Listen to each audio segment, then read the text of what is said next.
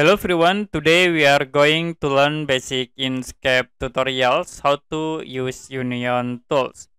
For example, I will create a rectangle in here and you can active for fill.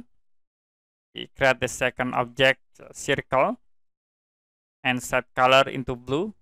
Now if you want to combine between these two objects, you can select the two objects and then we can use Union tools. Go to Path menu, click Union.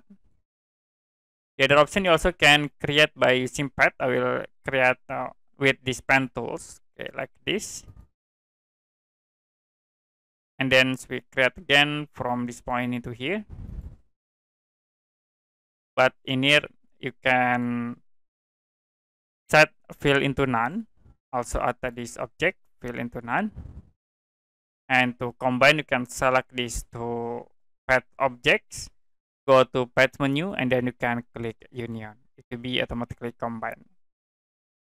Okay, that's it for basic Inkscape tutorials, how to use Union tools.